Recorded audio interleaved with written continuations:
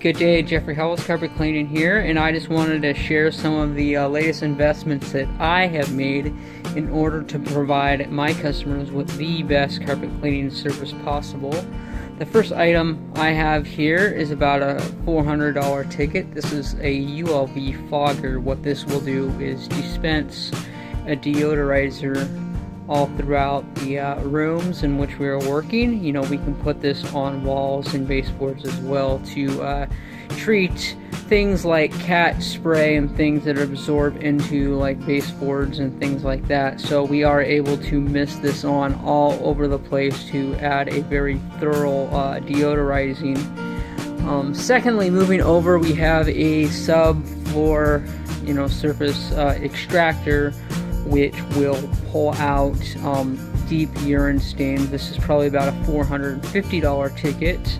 Not all carpet cleaners, or very many of them, have this on board their truck. Some of them do, some of them have little ones, some of them have generic inferior water claws that don't do nearly what the real water claw is capable of doing as far as getting things that are even down in the level of the padding up and out of your carpets.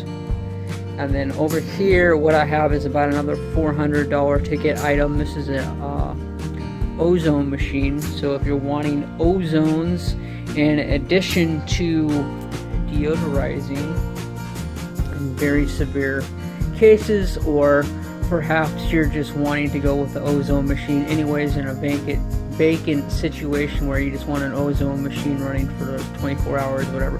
This will kill cigarette smell, smoke smell, and everything else that's in there. It'll also help to alleviate and kill odors in the woodworks, such as the baseboards, the walls, ceilings, all over the place.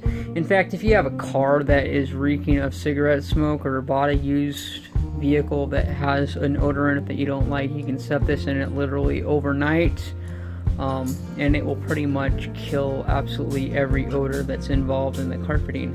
Now, the reason why I show these items that I have out here is because a lot of times I get people calling me for carpet cleaning, and they want the lowest price that I can possibly give, and what they're doing is they're comparing me to some guy who's offering a lower price.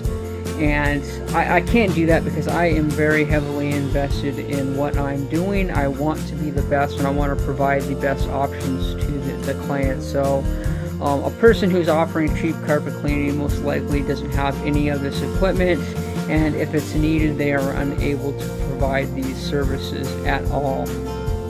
So a lot of times paying that extra $5 to $10 per room is really worth the investment, because the cleaner is much higher grade, experienced professional, and he's got a lot more tools in his tool belt that he is able to work with to provide you the absolute best possible clean